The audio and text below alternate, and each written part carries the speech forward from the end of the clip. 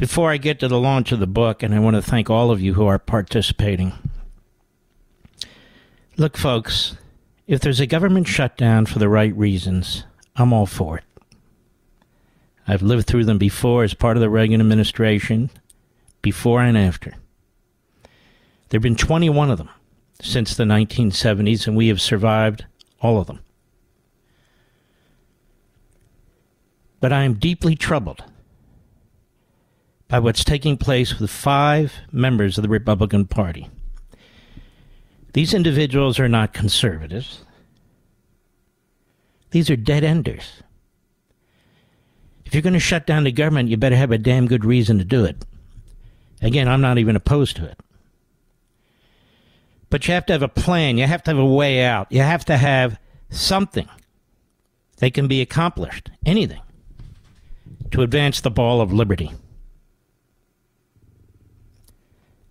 We've got a number of people who want to run for higher office. Some of them want to run for governor. Some of them want to run for senator. Some of them, this is the greatest opportunity to draw attention to themselves. 5 of them. We're not even talking about the Freedom Caucus. We're not even talking about the 21 who held out for a period of time against McCarthy. As a matter of fact, I'm not even talking about McCarthy. When you have Byron Donalds and Chip Roy and Jim Jordan and other stellar conservatives who refuse to join these 5 dead-enders, that should tell you a lot. One of the things that the federal government is supposed to do, because we can't do it as individuals, the states can't do it, is to defend this country against foreign enemies. The greatest threat we face in terms of foreign enemies is communist China. And these 5 reprobates are endangering our country. They're endangering our country, and they're pretending that they're principled constitutionalists when they are not, such as Andy Biggs of Arizona, such as Rosendale of Montana, who wants to run for the Senate, I hear. I want to read something to you from our friend Gordon Chang a few weeks back. There's nobody better.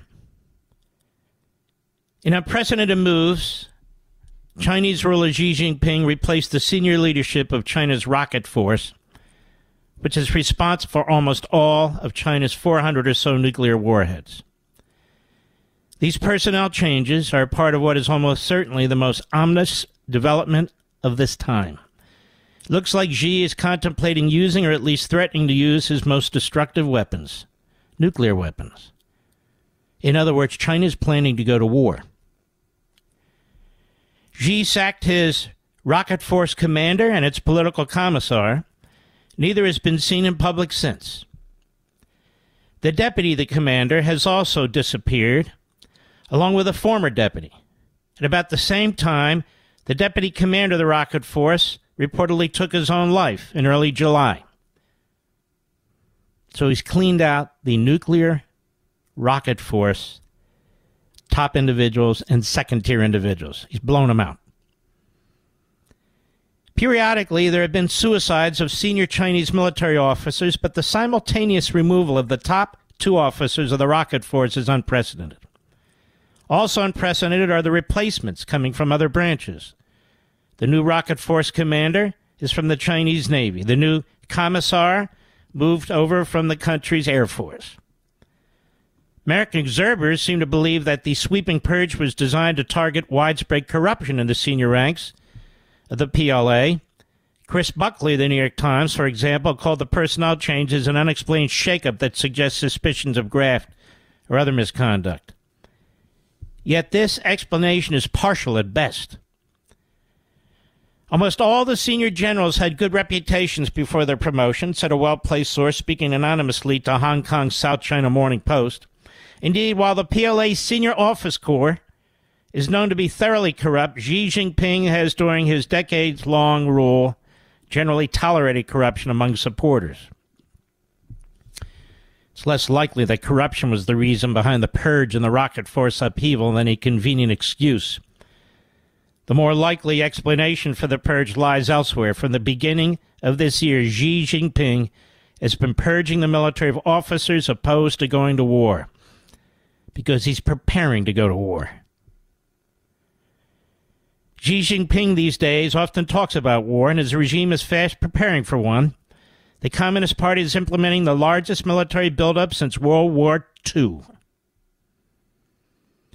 It's simultaneously trying to sanctions-proof the country, stockpile grain and other commodities, survey America for strikes and sabotage, and mobilize China's civilians for battle.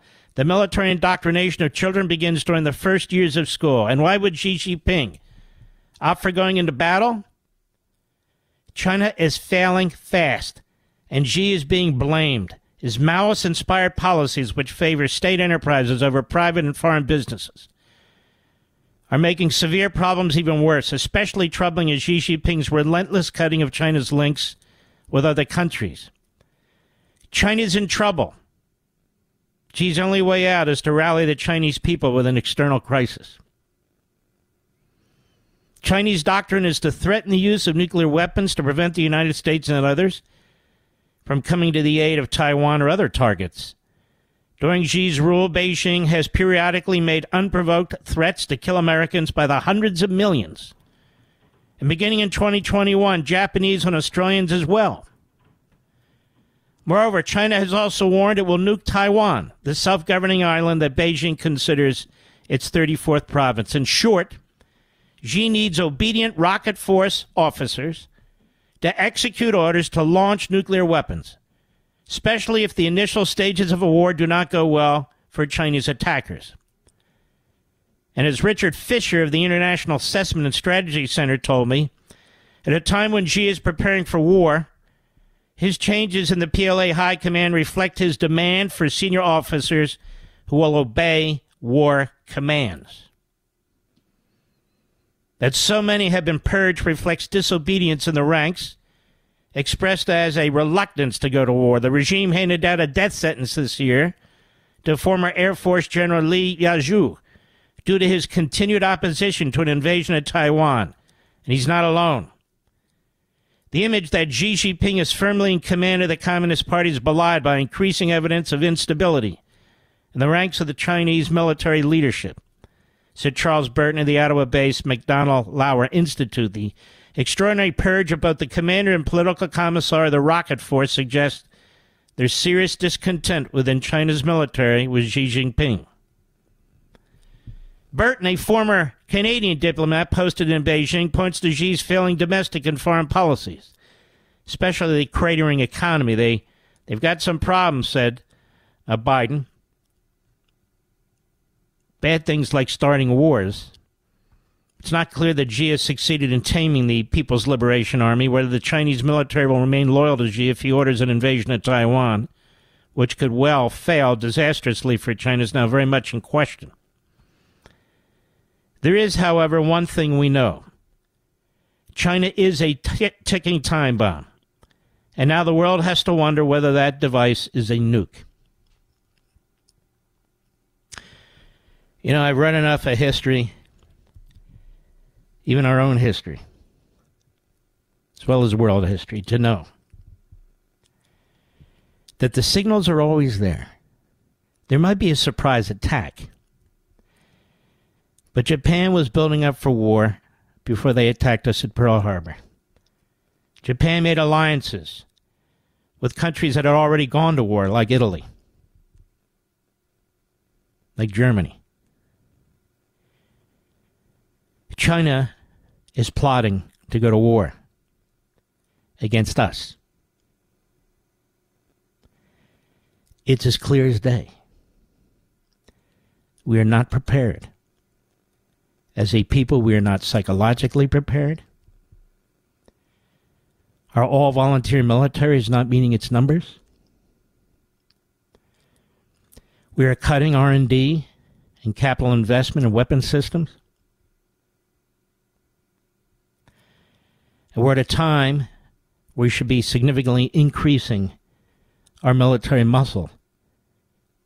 Not to go to war on our say-so, but to protect us, should we be attacked. What do you think Ronald Reagan would be doing right now? What do you think Donald Trump would be doing right now? We don't have a lot of time. We have no leadership out of the White House. We have appeasement, capitulation, a Manchurian president. And now we have 5 phony conservatives. These are not people we want to follow. These are not people who you should want to follow. Who just blocked the defense authorization bill. Even though it contained an 8% cut in non-defense, non-veteran spending. 8%. And embraced many of the objectives that you and I have in terms of securing the border against illegal immigration. But it wasn't enough. They want all 12 bills or something like that. Communist Chinese sit there, Xi sits there, and he said, what would we do without Biden in the presidency, without Schumer as the leader of the Democrats of the Senate? And what would we do without these 5 phony conservatives who really have no plan? They spout off when pressed. They don't even make any sense. And they are not the people we want to follow and support. A government shutdown for the purpose of defending this country, expanding our liberty, slashing spending. Yes.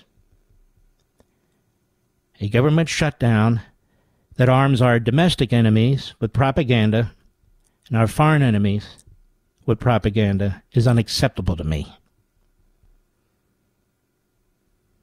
These 5 are not the conservatives. You haven't even heard of them before, unless I mention their names here. They've done nothing significant, ever. Rosendale of Montana. Ken Buck, Mr. Anti-Impeachment Inquiry. Andy Biggs, Mr. Anti-Convention of States.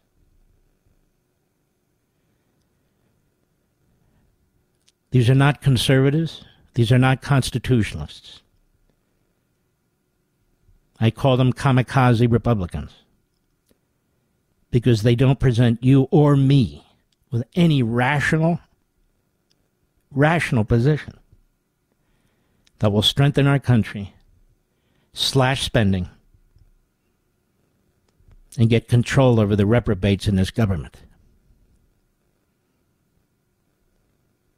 The vote today took place 214 against, 212 for. We were 3 shy. These 5 know that they can do whatever they want. The Democrats voted against funding the military, and so did these 5 so-called conservatives. This is not the Freedom Caucus, which is made up of about 4 to 5 dozen members. This is not any caucus, except the caucus of the a-holes. China builds, China plans, getting closer and closer. And we can't even get 5 Republicans to vote to get our military preparedness in place against an enemy that is building and getting stronger and stronger.